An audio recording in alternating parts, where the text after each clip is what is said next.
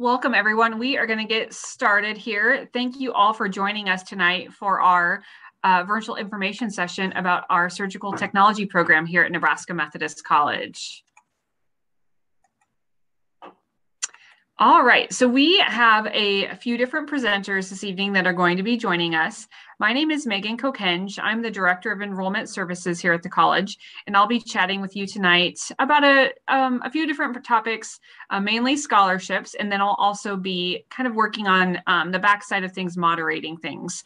And then I'll let our other two speakers introduce themselves as well.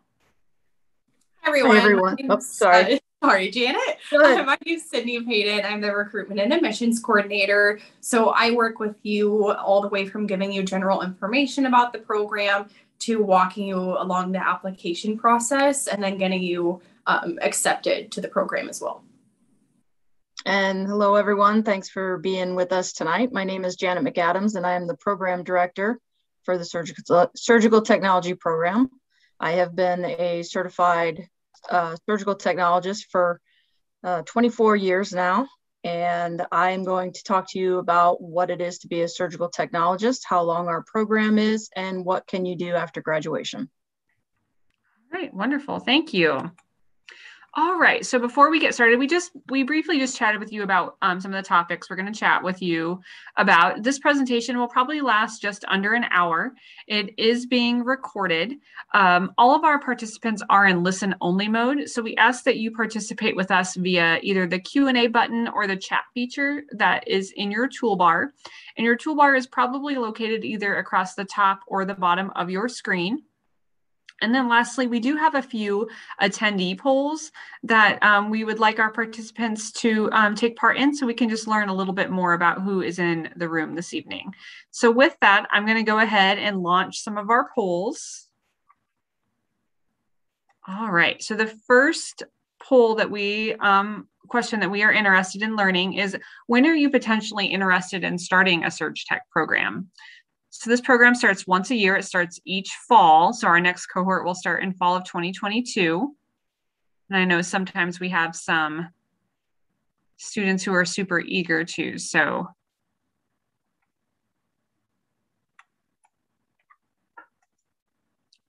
all right, so it looks like everybody in the room this evening is interested in learning about our fall 2022 start date. That is great. We'll make sure and share all of the relevant dates and things to know for that.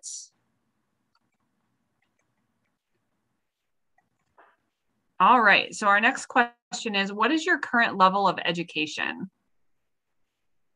So we have students come to us with a variety of backgrounds, so this is always really good for us to know, so we can kind of gauge how best to answer your questions regarding the application process, transfer credit, that sort of thing.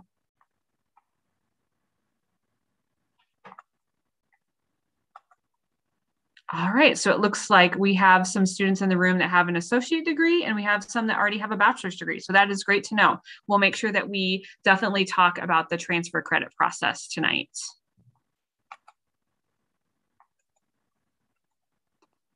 All right, and our last question is, how did you hear about Nebraska Methodist College?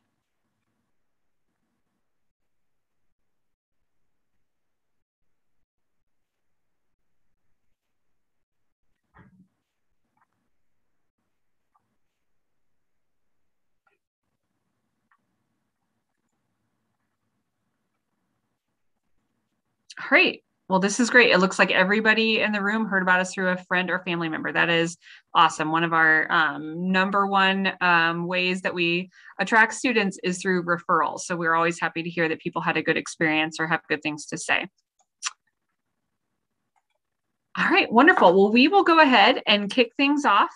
I'm going to hand things over to Sydney, and she's going to share a little bit of information about our college.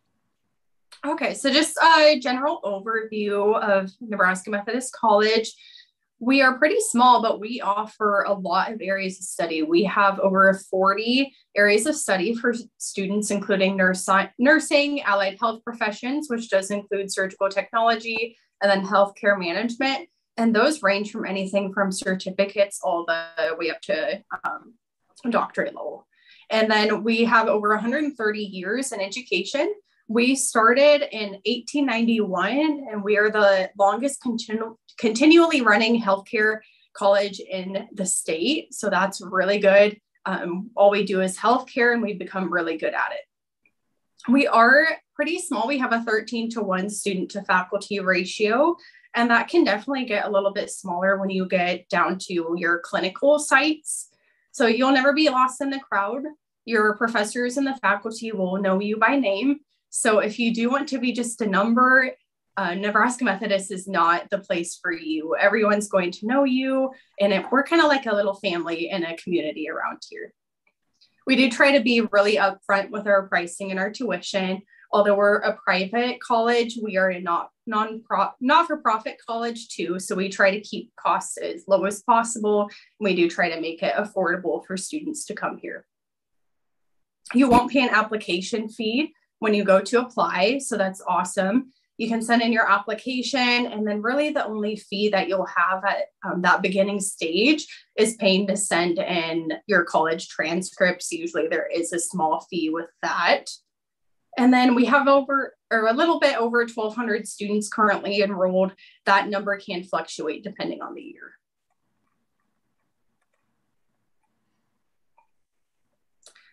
For your application, we do not require ACT test scores. You can definitely send in your ACT score if you would like. There is a scholarship that requires it, but you definitely don't have to send it in. We do give all students on campus iPads. So when you come here, you will get an iPad when you are enrolled, and you can use that in your classes. Lots of students use them to write on PowerPoints and take notes. They're really handy for studying, and they're also used in the classroom sometimes too. We are directly affiliated with the Methodist Health System. So we have Methodist Hospital directly across Dodge. We're pretty close by. Being directly tied to them also gives us a ton of different clinical opportunities that Janet will tell you about in a little bit. And surge techs are really in demand too in the area. That 96% hire rate that you see is actually a lot higher in surge tech. It's pretty much 100%. And so now Janet's going to tell you a little bit about the program and run over clinical and just the curriculum. Okay, so yes, Sydney was correct in the higher rate right now. The last several years, we have been at 100% hiring for once students have graduated or upon graduation, and most of our students actually have jobs waiting for them as soon as they graduate. So what is a surgical tech? Surgical tech, I like to say, is about as close as you could possibly get to being a surgeon without having to go to school to be a surgeon. We are right there, right up next to the surgery. We are handing instruments, we're holding retractors, we're cutting suture. And through our school, we will teach you all the things that you need to know about how to get to this point. We work in the OR as a team. So we work with the surgeon, the circulating nurse, and anesthesia provider. And we are there to not only set up the room for the surgery, and that means gathering instrumentation and equipment and other supplies that we might need, but we prepare the OR. So we open all of our sterile supplies and we set up all of our instruments. We help that surgeon get gowned and gloved when they come in, because we are gowned and gloved as well.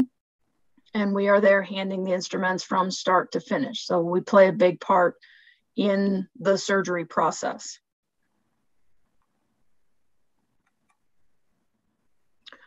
With our program, we run a 22-month program, and that means you are in school for 5 consecutive semesters. We start as a group, and we're called a cohort, and we do that in August. We start in August of every year, and then you will run 4 or 5 semesters of school. During your time at Nebraska Methodist College, we have a heavy program in hands-on activities. So you spend 2 semesters in the lab where we teach you everything you need to know about how to walk into an OR and not feel completely lost. We will teach you how to wash your hands the right way, how to put on a gown and gloves in a sterile fashion, which we call aseptic technique. We teach you hundreds of instruments over 2 semesters, so we give you a really good solid foundation to set you up for success for clinical. When you go to clinical, that's your second year of the program, so that's the very next fall of the program, and you will have an opportunity to go to a minimum of 4 clinical sites over 2 semesters. We try to get students to as many sites as we can, and you spend at least 768 hours in an actual operating room assisting with surgeries and with your OR team. We like to get you as much experience as you possibly can when you are going through your clinicals to set you up for success upon graduation. What are my work options after graduation? And these are just a few. Most people think about a surgical tech working in a main hospital in an operating room. You can also work in what we call outpatient surgery. Outpatient surgery are your freestanding surgery centers. They can be tied to a hospital, or they can be completely separate. You can work for specialized surgery centers where you only do specific things like maybe orthopedic surgery, or you might do plastic surgery. You can be a private scrub. Once you have experience and you've worked as a surgical technologist, you might be hired on by one surgeon to follow them around from hospital to hospital and just do their cases and work specifically with them. There are also opportunities in the organ recovery service. So our Nebraska organ donation here, and you can do traveling surgical technology as well. Traveling surgical techs come after a couple of years of experience, but it offers you an opportunity to see the country, and you can have surgical rotations or contracts as little as 3 months to 6 months to just shy of 1 year. A couple of things that aren't on here after graduation: you can also pursue your education if you wish. You can get into sales. A lot of surgical techs, as they progress through their career, will get into working as a sales rep for medical supplies. And some continue on to be physician's assistants, or like myself, will move into education.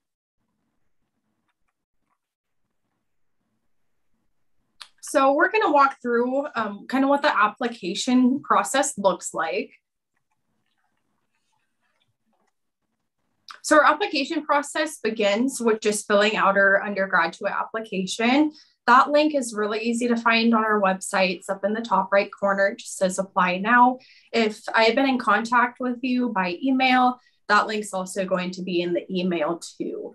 And then we do ask all applicants to write a personal statement, and that's pretty easy. It's just a few questions asking you why you're interested in the program and telling us what your communication style is, some pretty general questions.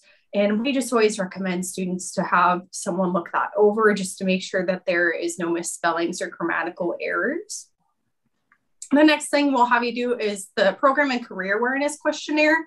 We did switch application sites, so that's actually now just part of the undergraduate application. You will just answer true, false, and yes or no questions, certifying that you can lift 50 pounds and that you're comfortable standing 8 to 10 hours for clinical. So that's pretty simple. The next thing we will need is an official high school transcript. High schools still like to mail those, so I do in all the emails to you put in that address to have them send those to. And then if they do email them, I put that email in there as well. It's just admissions@methodistcollege.edu. If you didn't graduate high school, but you got your GED, we can accept those as well. And then the last thing we would need is official transcripts from any colleges that you have attended. What we do, if you don't remember every word that you had college credit for, especially those classes way back in high school that you might have taken, we run what's called a clearinghouse report, so I can help you out and let you know what colleges you have attended. For our application criteria, generally what we look for is a minimum cumulative GPA of a 2.5. And then we look for that high school transcript, so just a high school record or a college academic record. We do look for success in math and science coursework that you have done. If you are a first-time student coming right out of high school, we will take any math or science courses that you took during that time.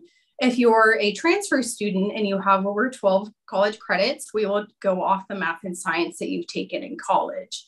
And when we look at those, we do try to have a 2.5 in just those classes too.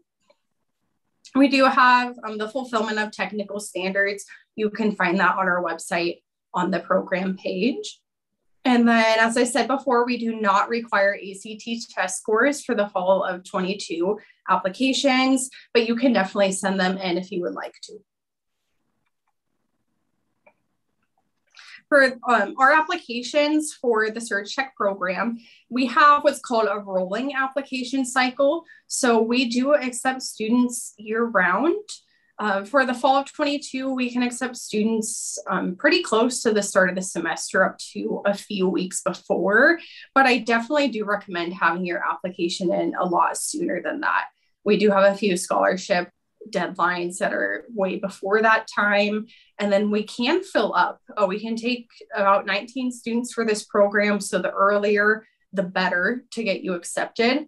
And with that rolling deadline, it's really nice because I don't wait until the deadlines to accept students. As soon as you have a completed file in and we have everything done, I'll compile that and send it off to the admissions committee. You can hear back within a few days to about a week. I already have students who have been accepted for this coming fall. And then I will do an unofficial transfer credit review if you'd like me to. If you send me unofficial transcripts, we do use Transferology as well.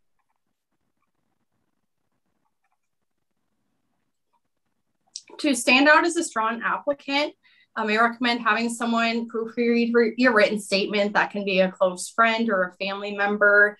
If you communicate with me by phone or email, which I definitely recommend, just make sure you're being professional and communicating promptly, answering voicemails, stuff like that. Familiarize yourself with admissions requirements in the college. The easiest way to do that is just to read any of the emails that I send you. Definitely check out our website. We have a ton of resources there, and we do have a YouTube page as well. If you are in high school, make sure you take advantage of the math and science courses that you are offered. And if they are offered as college credit, you can ask me if they might transfer in, and then I'd recommend those too. It will help you with the application process and getting accepted into the program. Make sure you're turning in your materials on time. Submit the FAFSA as early as you can. And then I recommend having everything in by December 6th. That's what's called our priority deadline. And then if you don't quite get everything in by then, February 1st is that next big deadline to look out for. If you're a transfer student, which most of our students are, in order to transfer in courses, they do have to be part of an official transcript, and the institution also has to be accredited. You do have to earn a grade of a C- or better, and then we also compare the curriculum here to the curriculum wherever that course was taken from.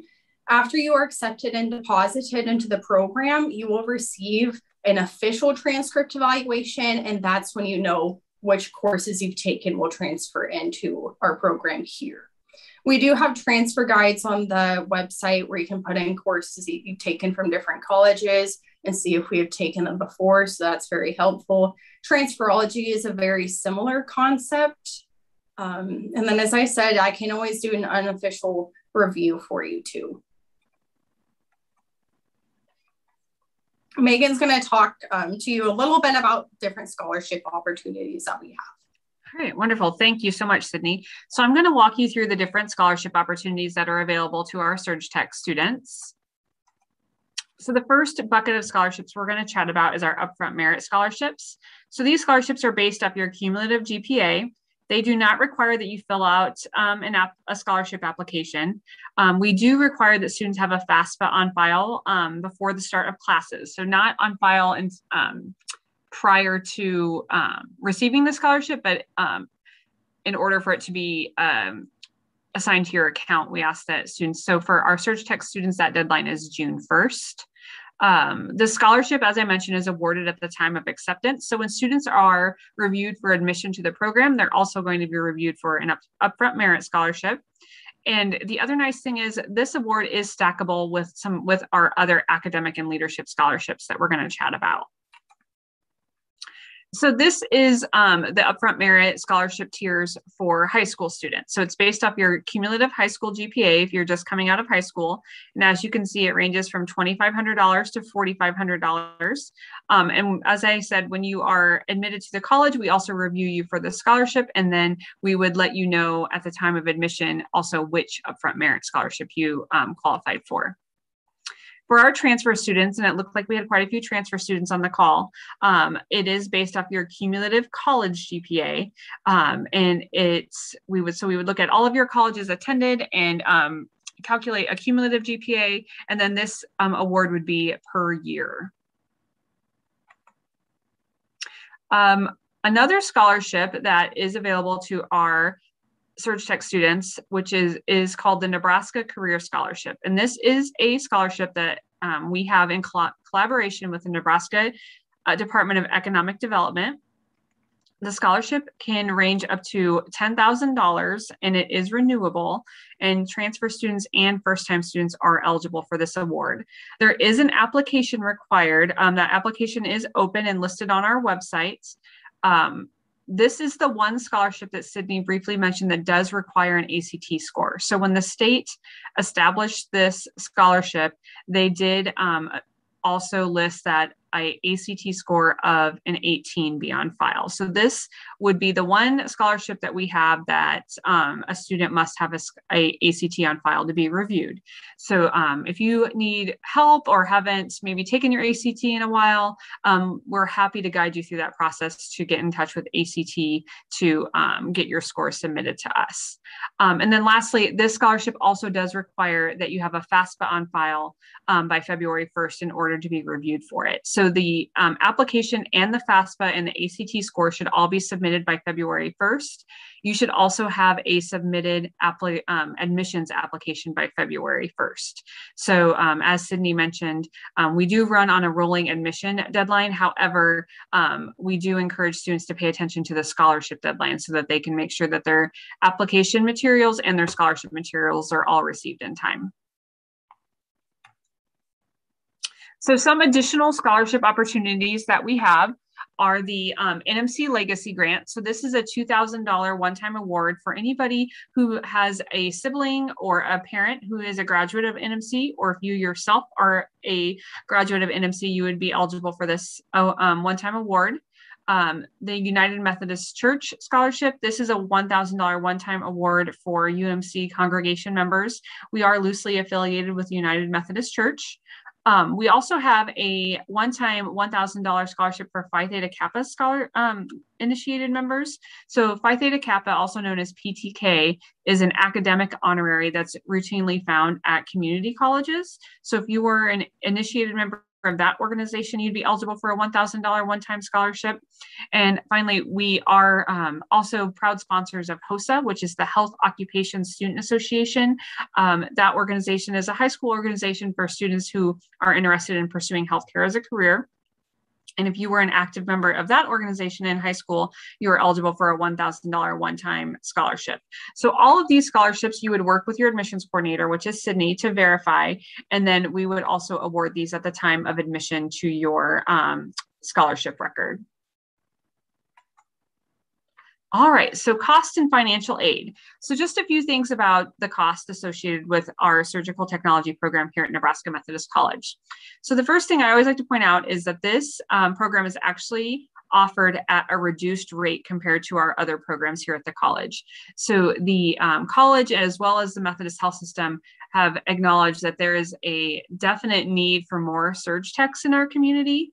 And in order to help hopefully meet that need, we have lowered the price of this program. So it is $230 per credit hour.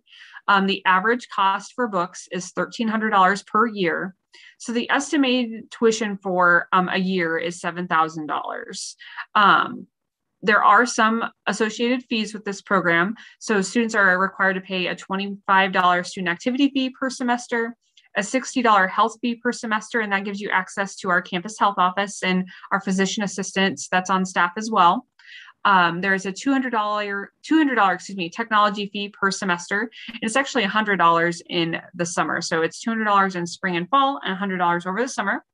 And then all of our majors are required to pay a one-time background check of $60 and drug screen of $30.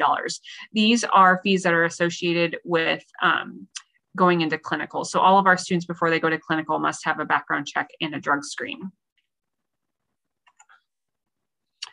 Regarding financial aid, we do encourage students to fill out the FAFSA, which is the federal application for federal student aid. And this is how you would be deemed if you're eligible for need-based aid. So those scholarships that we chatted about earlier are merit-based scholarships.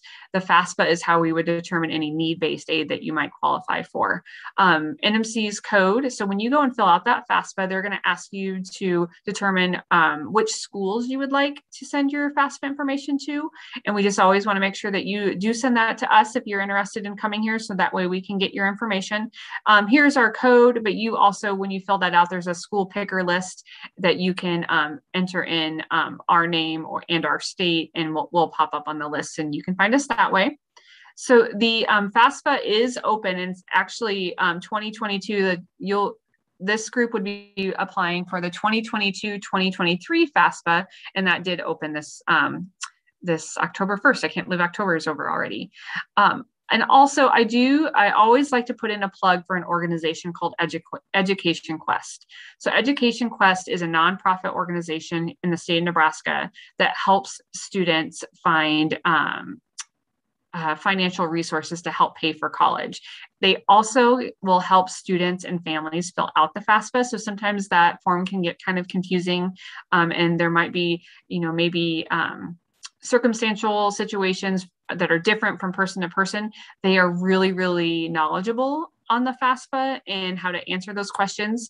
They do take appointments, but also just visiting their website is a great resource. On their website, they do have a scholarship portal where you can go in and log in and enter information, and then it essentially will share with you a list of potential scholarships that you might qualify for. So I definitely recommend that to students and families. Check that out.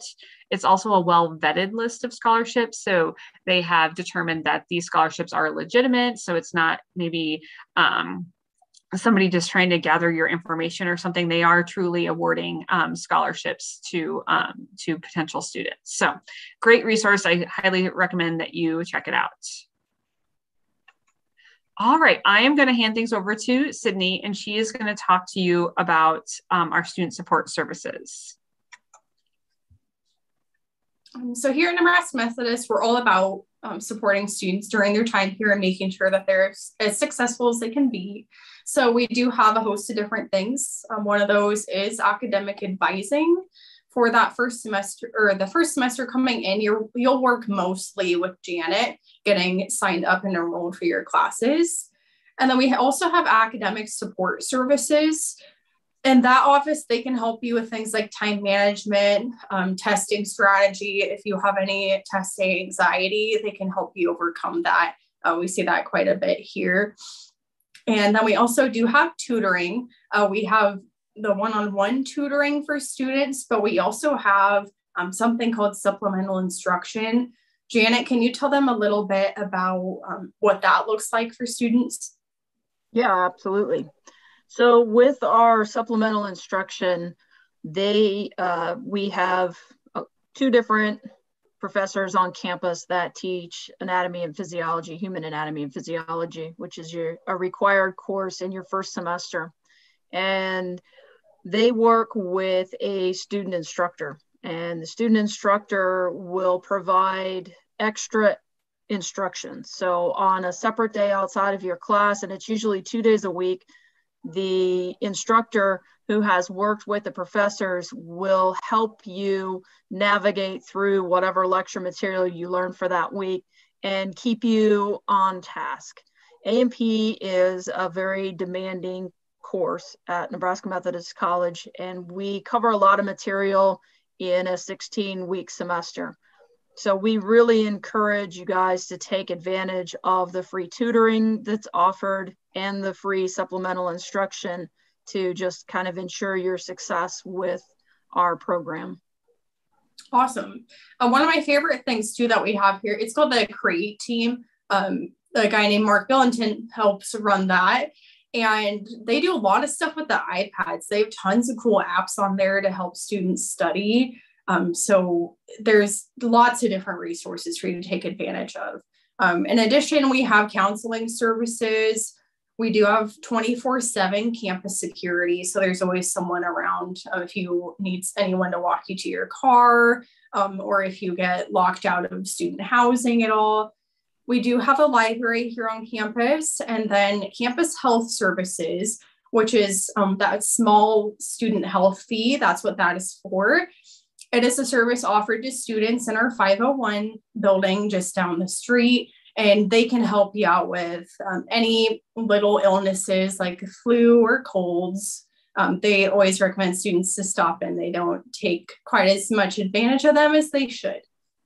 It is. It's a great resource. I've gone down just even if I've forgotten to take an allergy pill or something like that. They have over-the-counter meds available if you have a headache or whatnot. But yeah, it's a great resource to keep our students healthy and ready to roll for classes and clinical. All right, I'm going to chat with you a little bit about just other opportunities that are available here at the college. So when we do this online, it's a little bit difficult to really showcase all the outside the classroom opportunities that we have, but we do really pride ourselves on making service learning and involvement opportunities available to our students.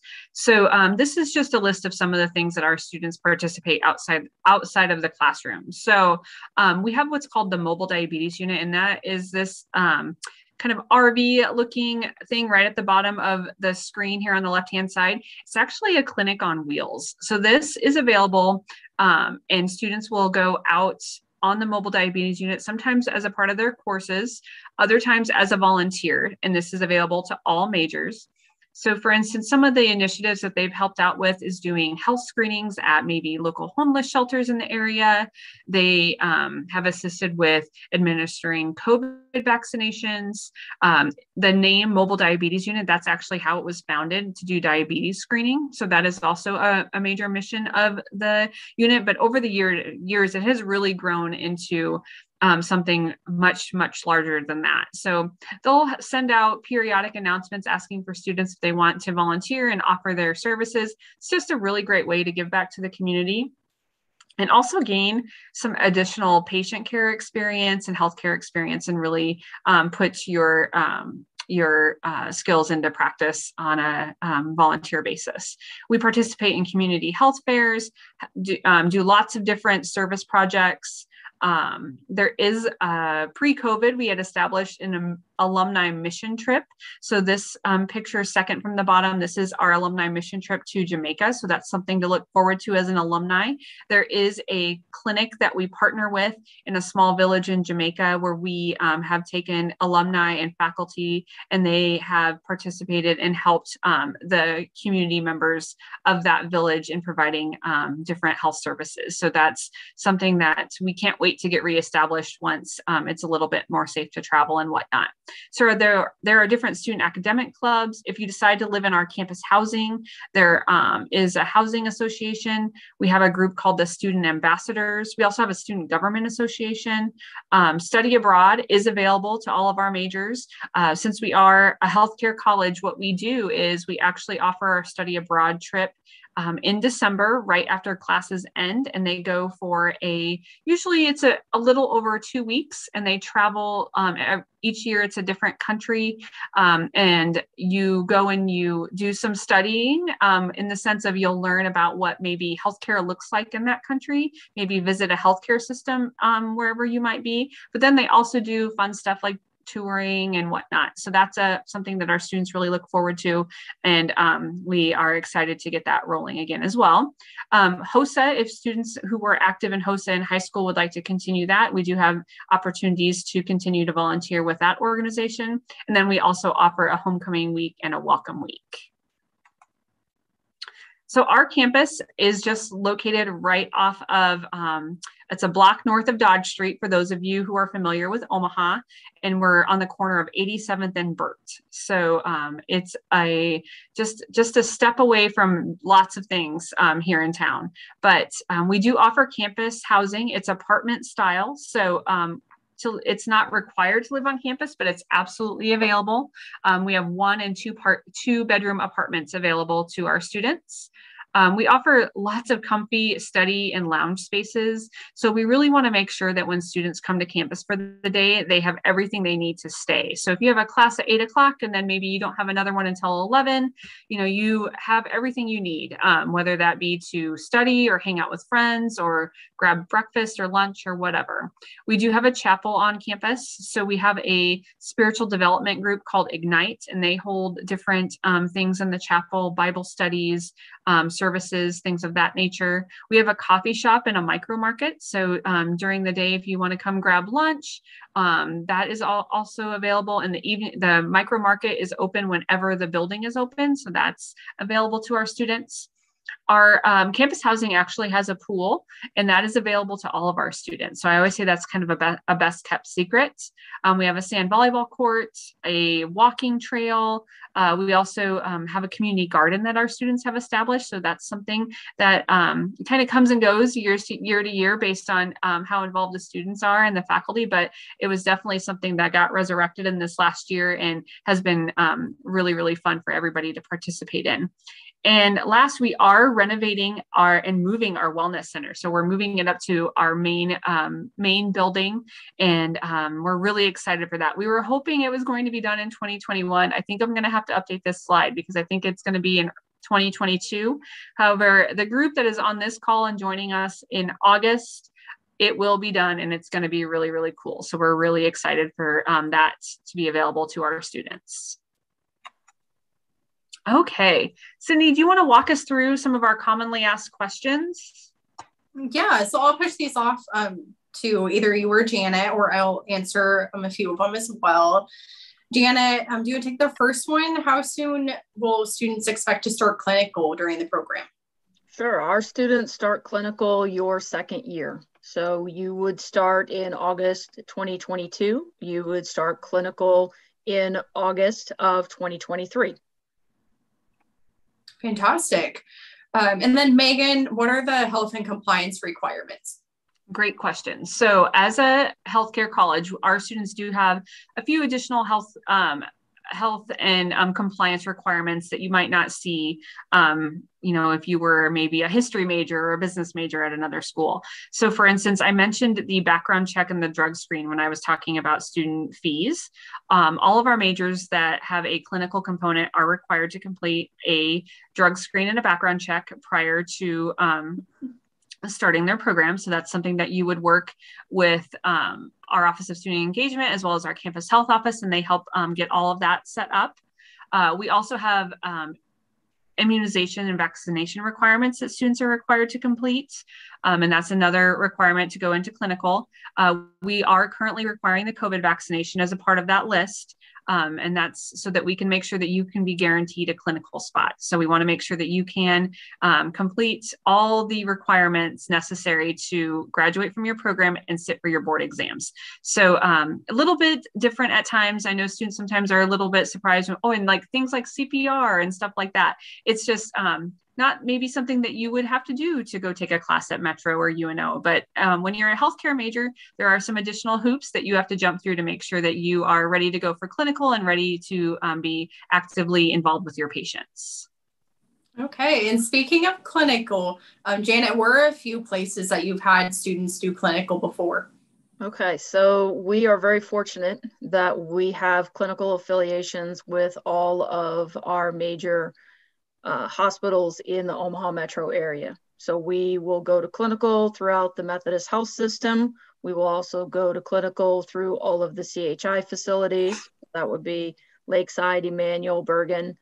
And we have clinical affiliations with Nebraska Medicine, so that's the Med Center, and Bellevue Medical Center. We also have affiliations with the VA, with Boys Town, Children's, St. Elizabeth in Lincoln. We are affiliated with Fremont and Jenny Ed. They are part of the Methodist system, so we go there as well. And we have a clinical affiliation with a few of our smaller specialty areas, Midwest Eye and Ortho Nebraska. Okay. And another note I just want to tack on to the end of that is just make sure you do have a good mode of transportation for clinical because you are responsible for your own transportation to get there. Mm-hmm. And then can students work while enrolled in the program? How many hours a week do you typically recommend? So students can work, and I do realize that most of the students will be working. My recommendation for work hours would be around 24, that part-time. We have some really intense, heavy semesters, and they start right away. Your very first semester in the program is what we call a pre-professional semester. And that's where you would take that anatomy and physiology class if you aren't transferring it in. That's a 5-credit class and demands a minimum of 15 hours of, basically 15 hours of work a week to stay on task for that class. And that's just one class. So I do recognize that our students need to work, but I highly recommend that you do not carry a full-time load while you're going through the program. Give us 22 months and we'll get you through the program, and then we can get you a full-time job. Awesome. Really good way to put it. And then how soon will students know their schedule here? So your schedule will kind of be based as soon as you guys get your applications in and you get accepted into the program. I can give you a general idea of what that schedule looks like. That schedule will depend on any transfer credits you're bringing in, and it will really be finalized when we start to register students in the summer before your first fall session. So your first fall semester of 2022. Great. We will hold what we call care days, and we hold those each at this prior to each semester. And those are essentially our version of new student registration. And they start usually the first week in June, and they are held in June and July. And Janet will work with you to get that class schedule, sometimes even prior to those days. So that way, I always tell students, if you really, really are concerned about knowing, what your class schedule is to be, make sure you sign up for one of those early care days, because then the early bird gets the worm on classes if you have some arts and sciences and things like that, because those are the courses that have a little bit more flexibility of when they're offered and whatnot. Your Surg Tech classes are all going to be offered same time. There isn't 2 sections of things. We have 1 section since we have 1 cohort. So. And Megan, if we have students coming from outside of the state, is there a care day offered for them too? Yes. So that is a great question. So we often do have students come from out of state, and we recognize that it's probably not convenient to make 2 trips to Omaha. So we always have a care day the week before classes start. So the Monday before classes start, because we feel it is important for you to come and get settled in and spend that week getting to know Omaha and your surroundings and getting your books and all that kind of fun stuff. But we will also put you in touch with Janet prior to that. So if you want to chat over the phone or via a virtual means to get your schedule squared away, but the official registration and everything will take place that week before. So we will absolutely work with you on that. Okay, and then I'll take this next question. When should students submit an application? We did brush over this a little bit earlier, but I really do recommend to go off of our standard deadlines and our priority deadlines, which are December 6th and then February 1st. That's just to make sure you have the best chance at getting a seat in the program, and then also those scholarships too. Mm-hmm. The other thing is too, we mentioned housing, and housing actually, since you aren't required to live on campus, we do have enough housing for around 100 students. So most of our students do commute, but this year was the first year where we had a wait list for housing. So we don't accept housing deposits until students are admitted and deposited. So if you are wanting to live on campus, that's another good reason to kind of get things squared away so you can secure an apartment too. So. And then Janet, we mentioned really high job placement. When students are going through clinical, what do you recommend for them to do to have a really good chance of getting hired by the time that they graduate? That's a great question. With our program, with the surgical technology program, we are very fortunate that the market is great for surg techs. We are not like other healthcare programs where their communities are saturated with a profession. We have job openings in every hospital, in every satellite clinic right now, and they want surg techs. So we talk to our students about clinical rotations as a job interview. It's a job interview and it gives you a chance. It goes both ways. You get a chance to interview the clinical site, they get a chance to interview you. And that way you can narrow it down when you start getting ready for graduation. Our students will be interviewed by the Methodist Health System as part of our affiliation with Methodist. So all of our students have the opportunity to go through an official interview. And our students are typically searched out by the clinical sites starting in as early as January and February. And they get job offers that start rolling in by March. So our students have jobs waiting for them upon graduation. We're in a really unique situation this year. We have 8 students currently in clinical, and those 8 students, 2 of them have already received job offers. And I keep telling the sites guys, we don't graduate until May. So those students are really excited and it's great, but it's hard to keep their focus at the same time. I bet that's really awesome though, because that is the goal at the end, is to get hired. And they're offering bonuses right now too, you said, which is always icing on top of the cake. Yeah. And bonuses are great. Definitely. And then this is a question I get asked quite often. Will my transfer credit shorten my plan of study? So we do accept transfer credit. Like I mentioned before, you do have to meet those stipulations like a C or above, and it has to be from an accredited institution. It will lighten the load during some semesters for you, but because it is in a cohort lockstep style for this curriculum, it will not shorten your plan of study. So it is the same length for all students, regardless of transfer credit. You might just have a few semesters where your credits are a little bit less than they would be without coming in with some transfer credits. Yeah, that is a common question, but yeah, lightens your load, doesn't lessen your time. So, all right. So those are, like we mentioned, our commonly asked questions. So now is our time, or is the time for any of our attendees to ask any questions that they might have. So as a reminder, we do have the chat feature and the Q&A button in your toolbar, and that is how you can submit any questions that might come to mind. So please feel free to submit those questions. Okay, it looks like we're getting some questions. So one of the questions that came in, is there an opportunity to complete a bachelor's degree after earning my associate degree? So we have what's called a Bachelor of Science in Health Studies. It's a degree completion program that's built specifically for majors like this. So you would complete your associate degree in surgical technology.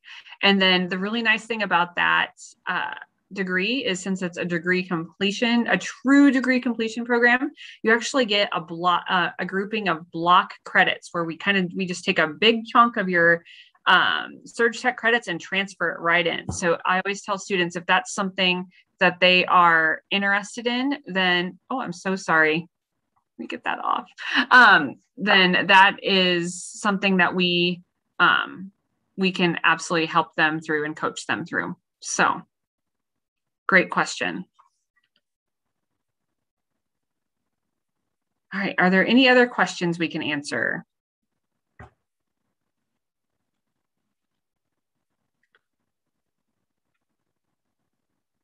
So, okay, a question has come in about anatomy and physiology, that we have a 5-credit anatomy and physiology class. Does that mean that they can transfer in a one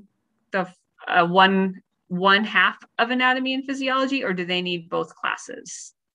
No, in order to transfer in anatomy and physiology, if you're taking it at a college or took it at a college that offers A&P 1 in one semester and A&P 2 in a second semester, you will have to have completed both A&P 1 and 2 to transfer it in. The reason for that is our 16-week anatomy and physiology class takes A&P 1 and A&P 2 and puts it into one class. And that's what makes it a 5-credit class. Okay, yeah, that's something we commonly get asked. Okay, is there any other questions that come to mind? Or Janet or Sydney, are there any questions that you commonly get asked? I usually get asked questions about a specific uniform. Do I have to purchase a uniform? Do I have to get specific shoes? For the surgical technology program, the simple answer to that is no. We do use scrubs. We use black scrubs, but it can be black scrubs from anywhere. And wherever you want to pick them up, that's great. The cheaper you can find, the better.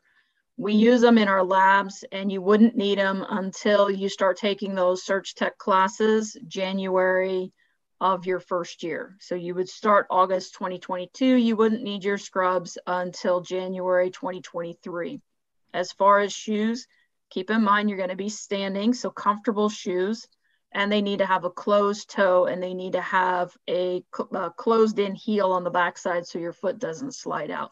That's for safety reasons, but you don't have to go out and buy a specific uniform, and you don't have to go out and have specific shoes.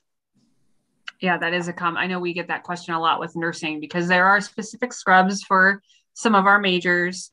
Some majors have very, very specific uniform requirements. So that's great that there's a little bit more flexibility with our Surg Tech students. Yeah, when we go to clinical, we wear our scrubs. Just to make this clear, everyone, we wear our scrubs when we are in lab on campus.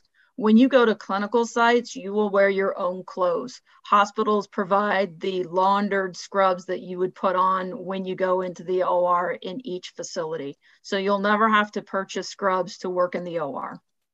That's great to know. I didn't know that. So Janet, what qualities or characteristics make a good Surg Tech? Someone who loves to be hands-on with attention to detail. We are very hands-on. If you like to get in there and you like to work with instrumentation, you like to know how the body works, and you just have this, fascination with the OR, surgery, the human body, this is a great fit for you. If you're looking for more of that personal relationship with a patient and getting to know them and following them through their process in a healthcare facility, that's not what we do. Our relationships are built with the surgeons and the circulating nurses in the rooms and the anesthesia providers, and we become a kind of a family in the OR. So we're very hands-on, we are very detail-oriented, and we have truly a fascination with how does the body work. So is it safe to say that Surg Techs usually work in a team of like the providers that you just mentioned consistently?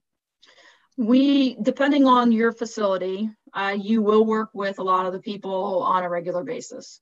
Most hospitals have different teams, and they get broken down by maybe surgery specialties. So you might be on a general surgery team, or you might be on a cardiovascular team, neuro or orthopedics, and you'll get a core group of other surgical techs that you might work with on a regular basis, nurses that you'll do the same cases with, and then you would be working with those group of surgeons and getting to know those surgeons.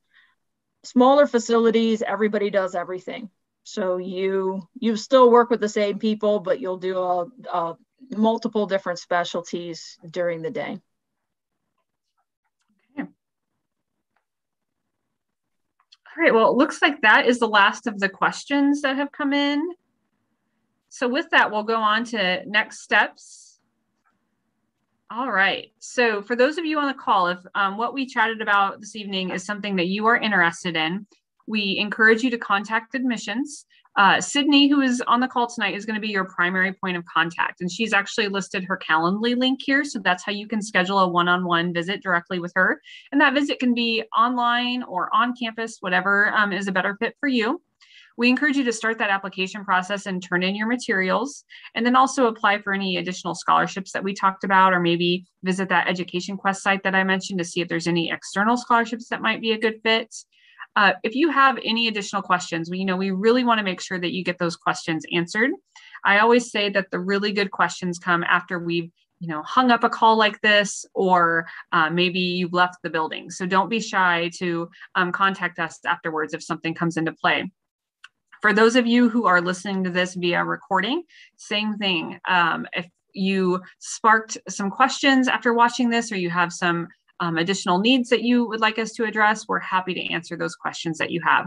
But we are really excited that you joined us this evening, and we really look forward to working with you. And we wish you a good night. Thank you, everybody.